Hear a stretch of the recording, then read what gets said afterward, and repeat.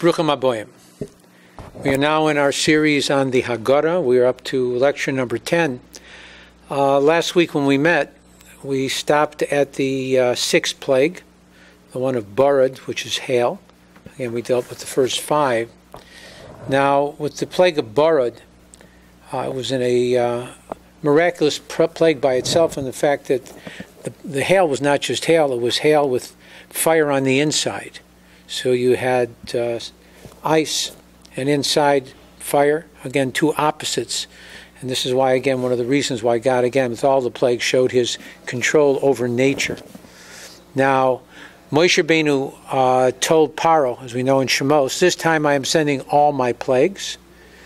And Rashi comments from here that we learn that the plague of the firstborn was equal to all the plagues. However, it's interesting, Moshe Rabbeinu was about to bring the plague of hail, so why does Rashi say the plague of the firstborn? Should say the plague of hail. So in the eyes of Paro, that Makos Barad, the plague of hail, was the worst, but to the people, to Paro, that's the opposite, Makos Bechoros, the plague of the firstborn was the worst, but to the people, hail was the worst plague, because it destroyed all the food based on a shach. So again, the firstborn just would have affected the firstborn, even everybody lost someone. But the plague of destroying all the food, everyone was affected with, again, complete famine. The Zerapunim states that Rashi used an abbreviation, Mem Beis, in Hebrew, which also would be Makos Barad. But the printer wrote the plague as Makos Bechoros. So he wrote it out incorrectly. We have that in certain places where abbreviations were used or there was a printer's error. Some say that was the same case with the laws of Moshe Rabbeinu taught at Mara, where he taught the laws of Paraduma, of the red heifer. And some say that really had no bearing, that what he really taught was the laws of Kibbut of honoring parents, which makes sense. So again, we see this time and again. Also, God has 3 legions that he uses to punish sinners. They are fire, water, and wind. Where do we see this? Sodom was punished with fire. The generation of the flood, of course, with water. And the generation of dispersion, so to speak, with wind, in that they were dispersed throughout the world. However, Barad included all 3 of them. Now, the integration of fire and water during this plague demonstrates the spiritual integration of kindness, which is the spiritual antecedent of water, and judgment, which is the spiritual antecedent of fire, based on the Maskil of David. Also, this was the only plague in which God provided the Egyptians a means to escape by staying in their houses. They were warned that if they stayed in, that they would not be affected. Also, this was the only, again, because basically the plague was there to destroy the crops. It was not there meant to hurt them. This is also the only plague in which God conveyed to Paro, through Moshe Rabbeinu, the precise moment when the plague would begin, based on the Rebbe's Passover Haggadah. Now, Barad also, the Moshe Rabbeinu prayed outside the city, since the Egyptians had brought their sheep into the city, and we know that they worshipped the side of Aries, which was the sheep. So instead of leaving them in the field, the people brought them in to protect them. And therefore Moshe Rabbeinu, when he prayed for God, did not want to pray in the city, since all their idols were in the city. So he went out into the field, even though the hail was falling. And Moshe Rabbeinu was not affected by it. Again, nor were the Jews. We'll talk about something about that in a minute. Continues with the plague of Arbe, which were the locust. And again, this started a new series, just like with the Tochachas, which are loosely called the curses. They come in series of 7, which is like the natural order of the world. And then the next 7 would be worst. So too here. There were 7 plagues, and now the locust begins the next 7. And all of these had some representation of death. With the locusts, they were so thick, people couldn't breathe. So they were suffocating with it. Choshech, darkness, we know that again, that darkness was so thick again that they could barely breathe and they couldn't move. So it was as if they were dead. And of course, Makos Bechoros, the killing of the firstborn, which was actual death.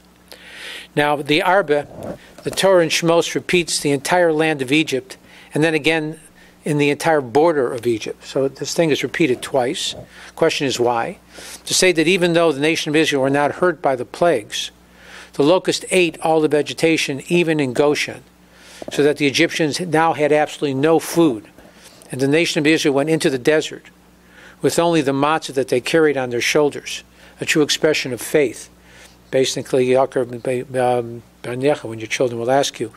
And this becomes the real faith that they had. There was nothing to take, because the Egyptians would have taken the food from the Jews if they had it. The Jews had no food. It says every Jew left Egypt with 90 donkeys laden with riches, but no food. And it showed the great faith that they had to go out into a wilderness with no provisions. The miracle was, again, that this matzah would last 30 days. In fact, there's an interesting lesson that's learned. That 30 days was a transfer from one domain to another. Whenever you go on a diet, if you change your diet quickly, even if it's a healthy diet, and you do it just immediately, many times your system, your digestive tract will rebel, and you'll have digestive problems. If a person's going to change your diet, you do it gradually, and from one to the other, and then you accustom your body to what you're doing. Same thing with the mun. That first they went from this matzah that lasted 30 days to the mun, which was spiritual food. And then at the end of the 40 years, the mun fell and lasted 30 days and took them from that into regular food. And again, it's a good lesson. As we always say, the Torah is always an instruction manual on how a person should deal with his life on a very natural basis. Now, so the next plague was the choshech. Again, and by the way, Paro was very concerned about the arba also. One of his concerns were that it says they ate up the eye of the earth, in the sense that they couldn't even see couldn't see the earth. They were so thick. It says that a blind person is never sated because he can't see his food, and so too it was so thick that if you can't see, you just keep eating. There's no sating someone who can't see. And also the problem Paro had with the locusts, he was afraid if they stayed around that they would lay eggs. And once they would do that, the plague would never end. And that's another reason why he wanted them gone right away. What they did, which is interesting, even though the laws of kosher, there are a type of locusts that are kosher. We don't know what they are, so therefore it's not something that we deal with. But the Egyptians evidently did eat locusts, and they pickled them. So when it came time when the plague ended, they had pickled some of the locusts for themselves for food. And miraculously, when the locusts left, there were no locusts left anywhere, not even in jars. That every one of the locusts were gone. The last of the 9 plagues was the choshech, which is darkness. It was the only plague that lasted 6 days rather than 7. Every one of the plagues lasted for 7 days. And the plague of darkness was broken up into 2 parts. One part, first 3 days, where it was dark, but the Egyptians could move around. But light, even if they lit a light, it didn't give them any light whatsoever. The last 3 days, wherever they were stuck. The darkness was had a tangibility to it, where they couldn't move. And for 3 days they were stuck in their place. The Jews were then able to enter the houses of the Egyptians during those 3 days and see wherever their treasures were, wherever they had. So when they left, they knew exactly what the Egyptians were going to give them. And it's interesting, they didn't leave during the 6 days of darkness, which made the Egyptians think that if they wanted to run away, they would. And that's why some thought, again, they were going out just temporarily. Now, what's interesting, though, is that why only 6 days? The 7th day came when the nation of Israel camped at the sea, the Red Sea. And that was the 7th day of Passover, Pesach. And it protected the nation of Israel from the Egyptians. That on one side, it was dark for the Egyptians, and on the other side, there was the fire that gave light and heat to the Jews. And as the 2 armies were next to each other, the Egyptians shot spears and arrows and catapults into the camp of the Israelites, but they weren't able to penetrate the cloud. I always laugh, everything that goes around comes around, much like the Iron Dome. They could have called it the clouds of glory, and they were much better. What God does, Iron Dome just took about 90% of the missiles. These took 100%. So the cloud did not allow any object to pierce through the cloud to hurt the Jews. Now, the last of the plagues, again, was Makos Bechoros, the killing of the firstborn. Now, God did not take away Paro's free will for the last 5 plagues, but it does say that he hardened Paro's heart. But rather, what he did is he gave Paro the strength to continue on the course that he had chosen, even in the face of the mounting pressure of the plagues. So it's not that he forced Paro to do it. He just exposed Paro's true will. God did not want Paro to give in because of the pressure of the plagues. He wanted Paro to concede to the fact that there's only one God in the world. And that becomes the important thing.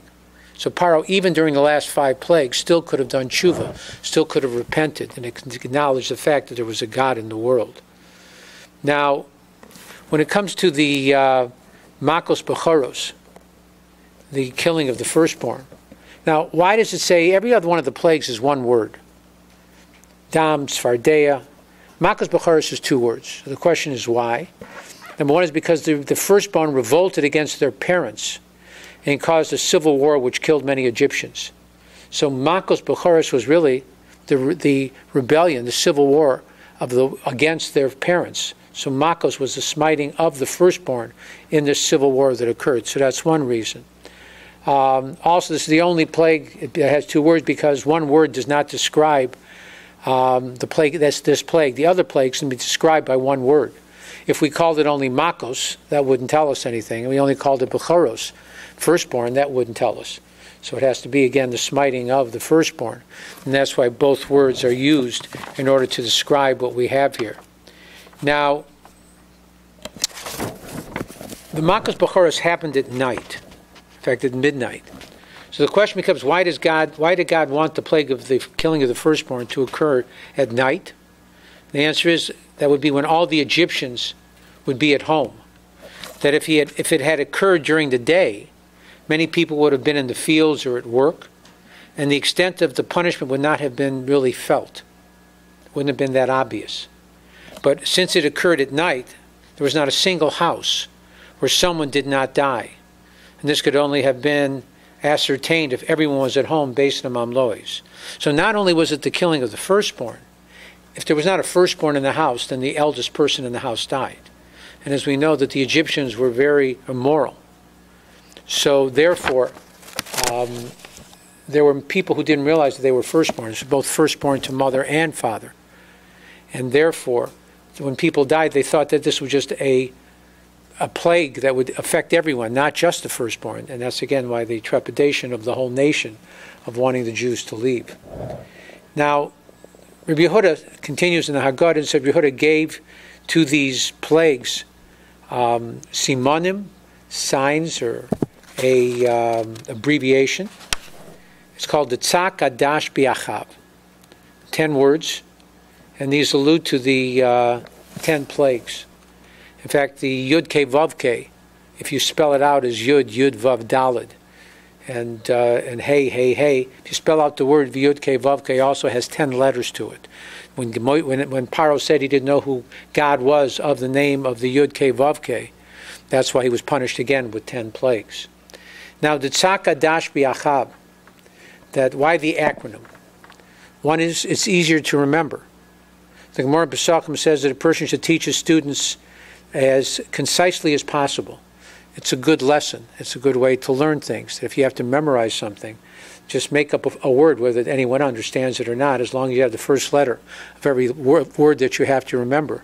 It becomes easier to remember whatever sentence or whatever information that you need. Again, so that's one reason given by the Gemara in Pesachim. Also, the first 3 plagues were brought by Aaron, using his staff. The second group was brought by Moshe Rabbeinu without his staff.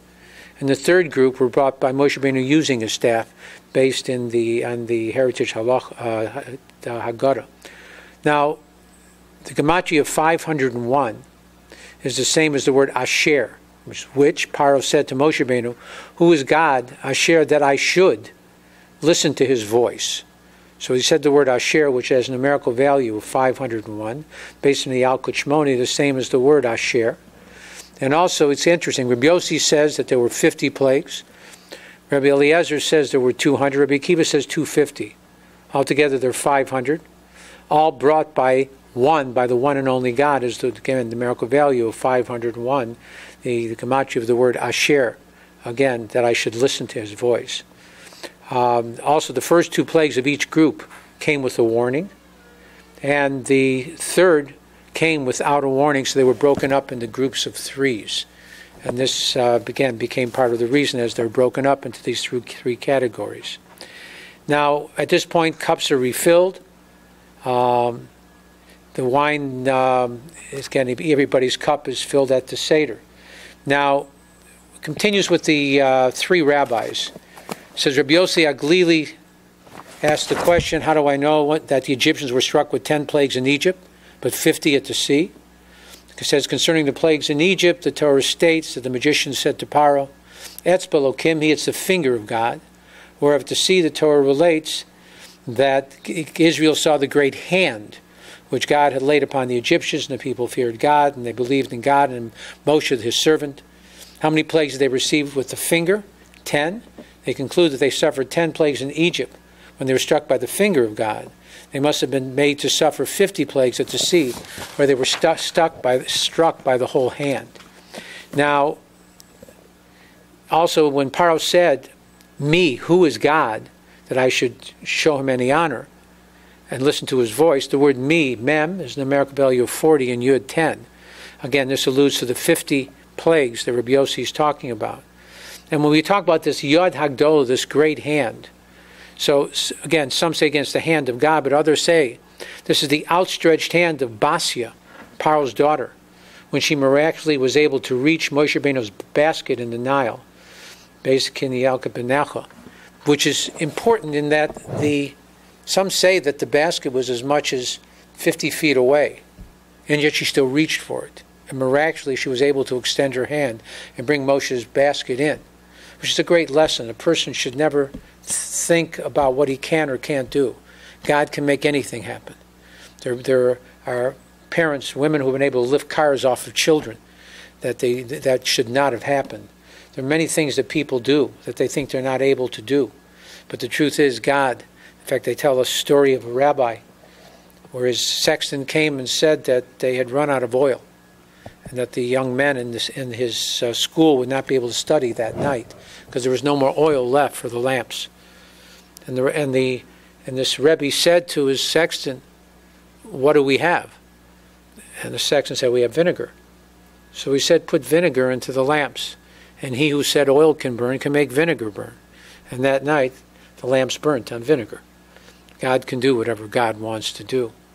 And it's interesting that here it talks about God, they believed in God, Moshe Abdo, and Moshe his servant. It's the only time in the Haggadah that Moshe's name is mentioned, based on Elias Haggadah, which is very strange because as we know, that Moshe Rabbeinu is the main character. God argued with him for a week to take the Jews out of Egypt. And you would think that the whole Haggadah would be the repetition of Moshe, Moshe, Moshe, just like the Torah is. So why isn't it that Moshe's name is mentioned again and again in the Haggadah? So the commentaries tell us that the first person who fulfilled the mitzvah of Haggadah Levincha, of telling your children about the story of going out of Egypt, was Moshe himself. Because the first Seder that was really kept was the second year in the desert. First year they experienced it. Second year, and that was the only time in the desert, by the way, that they did celebrate and have a Seder till they entered the land of Israel. But at that Seder, everyone that was there with their children had experienced the redemption from Egypt, except for Moshe's children. They were in Midian. They came after the Jews had come into the desert. That's when Yisrael brought them. So the first person to fulfill this mitzvah of telling his children about the story of the going out of Egypt was Moshe himself. And we know that God complimented Moshe as being Ish Anama'od, the humblest of all people. And therefore, he purposely left his name out. and did not mention his name in the Haggadah. He just told them the story without making himself the main character. Now, continues with the Rabbi Eliezer. Rabbi Eliezer says, again, how do we know that every plague, the Holy One, blessed be He, inflicted upon the Egyptians in Egypt was equal to 4 plagues? For it's written, He sent upon them His fierce anger, wrath, fury, and trouble, a band of emissaries of evil. Since each plague in Egypt consisted of wrath, fury, trouble, and a band of emissaries of evil, therefore concludes in Egypt they were struck by 40 plagues, and at the sea by 200. Now what's interesting is, as Rabbi Akiva says, continuing, how does one be derived that each plague that the Holy One and blessed be He inflicted upon the Egyptians in Egypt was equal to 5 plagues? He says, for it's written, He sent upon them His fierce anger, wrath, fury, trouble, and the band of emissaries of evil. And since each plague in Egypt consisted of fierce anger, wrath, fury, trouble, and the band of emissaries of evil, therefore he concluded that in Egypt they were struck by 50 plagues, and at the sea 250 plagues, 5 times as many. Now, so what's interesting is, the question that's asked is, why is it that Rabbi Eliezer sees the number as 4, and Rabbi Akiva sees the number as 5? And Rabbi Eliezer sees the plagues as a gesture of the kindness to the nation of Israel. And so he connects to the 4-letter name of God of mercy, the Yud-Kei Vav-Kei. That's why 4. Whereas Rabbi Akiva sees the plagues as a form of punishment for the Egyptians. And so he connects them to the 5-letter name of God of justice. Again, Elokim. And that's the reason why 4 versus 5, and then one coming up to 200 and 250. Now, what difference really does it make? Why are these rabbis going back and forth of how many plagues there were in Egypt or how many at the sea?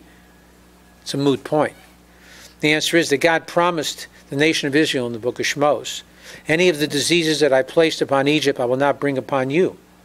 So the greater number of plagues is a benefit to us because it means fewer ways for us to suffer, based in Kiyimcha ben Bincha. Also, the Haggadah states, mitzvah aleinu l'saper. The Gra says that it's a good deed for us to talk about the story of the Haggadah, of the going out of Egypt. The Gra says the word is not l'saper, to recall,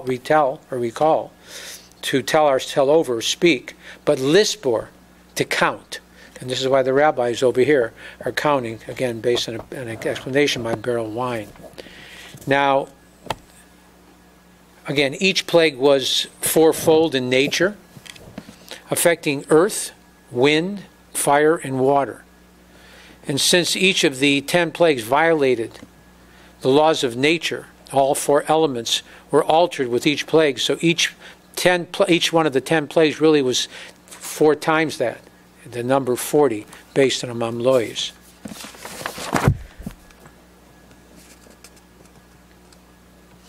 Now, at the end of Rabbi Akiva's statement, he said, "Mitzrayim loku chamisha makos." So in Egypt they had 50 plagues, but on the sea there were 250. Now, why were there so many plagues at the sea? Why were there so many more plagues at the sea than there were in Egypt? And it says the Egyptians had the merit in Egypt of giving the nation of Israel hospitality when they first invited them during the famine, when they invited Yaakov and his family to come down.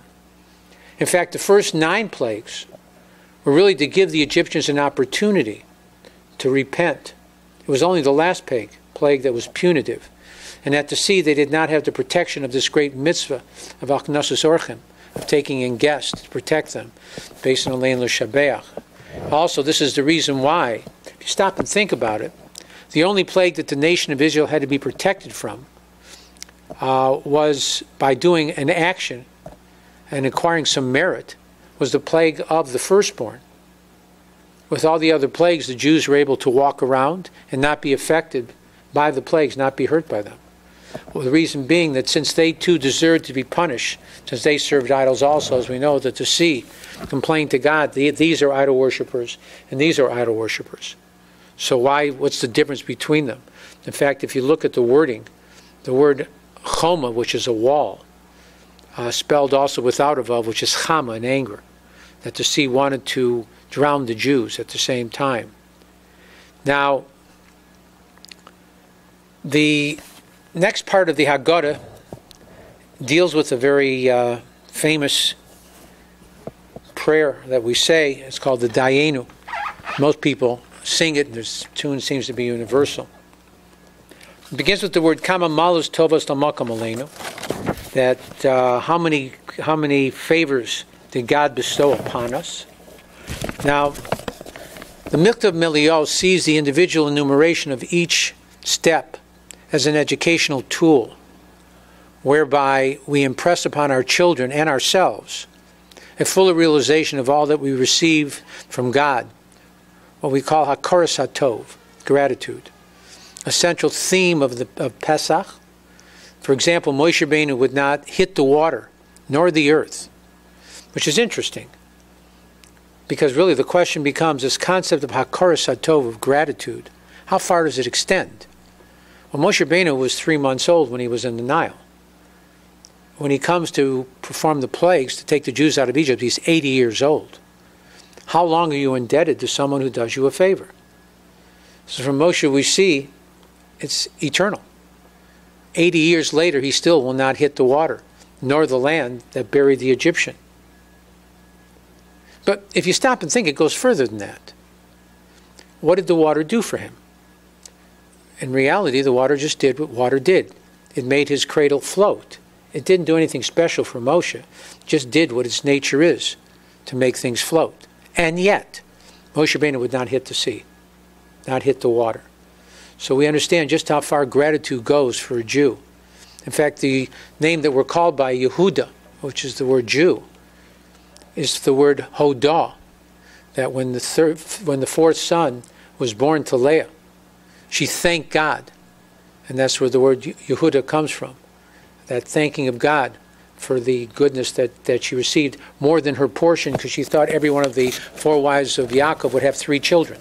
When she had the 4th, she saw she had special providence from God. Also, we see the dogs who didn't bark. The Torah says they're given in the veil of the dead carcass, that's not kosher, thrown to the dogs. And the donkeys that carried the wealth of the Jews out of Egypt, that it says every Jew had 90 donkeys carrying his wealth. Again, we do the mitzvah of Peter HaChamor, of redeeming the firstborn donkey, the only unclean animal that has its firstborn redeemed. Again, this concept of Hakaras HaTov. Now, what's interesting are there are 15 Dayenus, including the last paragraph, although some have an additional thanking for the Kohen Gadol to atone for our sins. So 15 alludes to the name of God of the Yud, which is 10, and Hey, which is 5, which is Ka. He used the Yud to create the upper worlds and the creation, and Hey, the lower worlds. Now, since God did 15 favors for the nation Israel in Egypt, they donated 15 different materials in the building of the Mishkan, of the tabernacle. Again, a house for God. There were 15 generations from Abraham, Avram Avinu, to Shlomo Melech, King Solomon. It was called the full moon, so to speak, of the Jewish nation. There were 15 steps leading from the outer court of the temple to the inner court. King David, David HaMelech, composed 15 psalms from 120 to 134 that were sung by the Levites in praise of God during the rituals, during the sacrifice performed in the temple. They're called Shir HaMalos, the songs of ascent. There are also 15 stages, from the Kiddush that we make at the Seder until we receive Nirtzah, acceptance, God's acceptance of our Seder service based on Elias Haggadah. Also, there are 15 expressions, the praise and the prayer of Yishtabach. Again, it becomes part of with the word meaning praise, that we say in the Haggadah, and then we say every Shabbos and Yom Tov. In fact, every day of the year. It's not just on holidays, also on weekdays. With the coming of Mashiach, the entire name of God, of mercy, will then be revealed. I think what we're going to do is we'll stop here, and then next week we'll begin with the Dayenus, and we'll go through all of them and explain how it's possible that Dayenu, it's enough when it seems to be a little surprising because they all seem to be very important. And yet we say that if God had only done this, that would have been enough. We'll explain them all and get a better understanding of why this is such a special prayer. Thank you very much for coming. God bless and have a good Shabbos.